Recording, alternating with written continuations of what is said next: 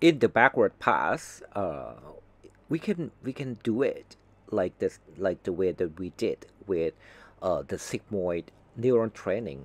We can use just only some parts. For example, in this case, we will focus just only the output layer.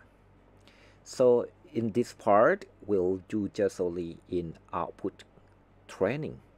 So it will be the same one, and we leave the hidden to be like the next step. So we can separate it. Okay, use the hidden output from hidden to be the input of the output. Like I highlighted to be the green one. This is the output from hidden will be the input of the output, and then we can like do it very easy, right? Because if we focus just only node number 5, we already had the target and we have the output, so we can train it. So in the backward pass, we can do it easily because we did it before, right? So we can find the error. Okay, so we will find the error, the gradient of the error or partial differentiation of the error compared to the weight. And in this case, we just do just only the weight from the hidden edge. So weight W of hidden edge to output node J, because we use H to denote the hidden layer and J denotes the output layer. So it will be error compared to WHJ. So it's easy, right? So now we will do it this way. We have to use the chain rule that find the partial differentiation of E compared to signal of Yj. That is the final output, right? And partial differentiation of signal Yj compared to Yj, because we have the differentiation of the sigmoid function, right? Compared to itself. And finally, we have to compare, find the partial differentiation of Yj by Whj. So this one is the for to find the backward path.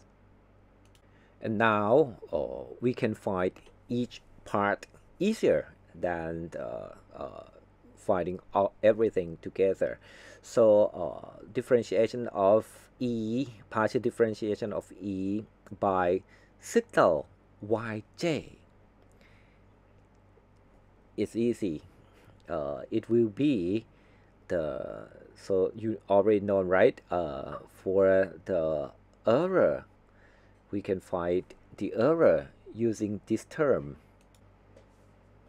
The the error is, so you can imagine that we use 1/2, right? Half of target minus output, that is the signal of Yj square. So if we use signal of Yj or the output square, this is the error.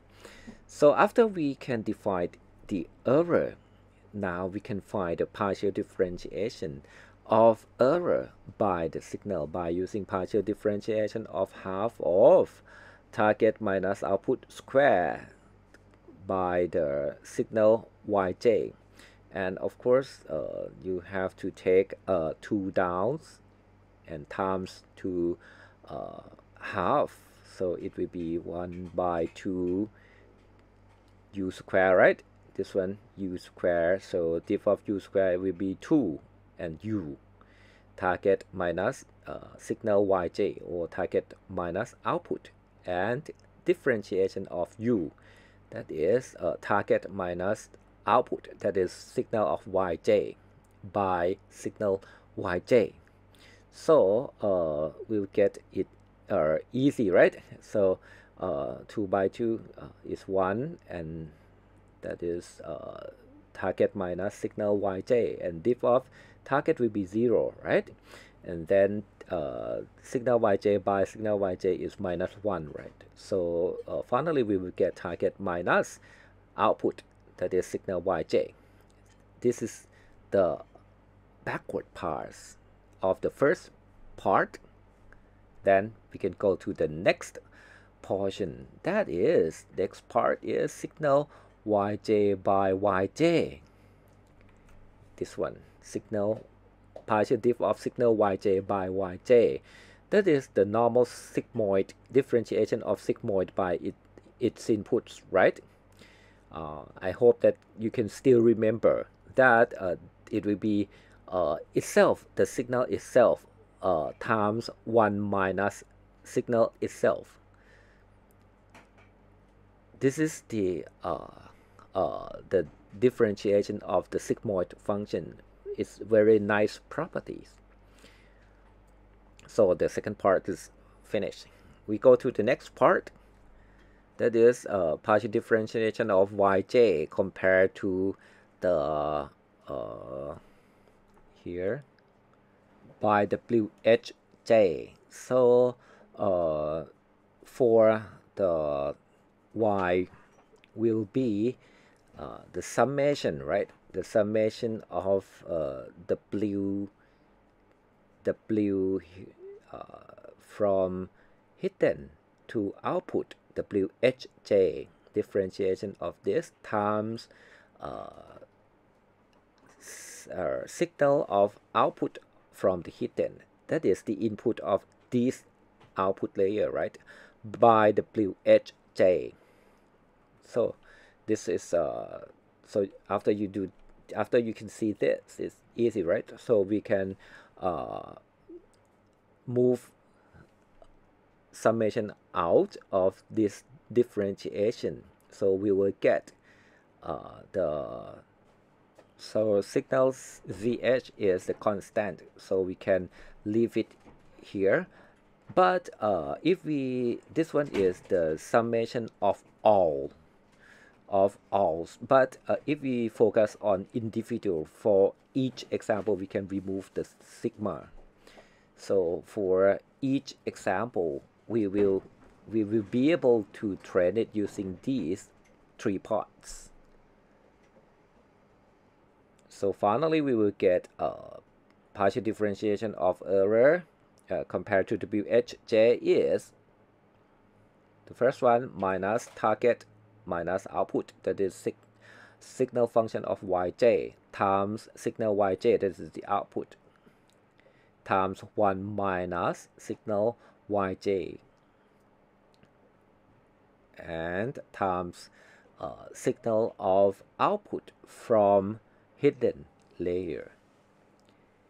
Okay, so the last one is the final output from hidden node, that is the input of the output layer. So we will simplify this one by represent the first part to be the error, that is the target minus output, right? Okay, so this one is the error in node j.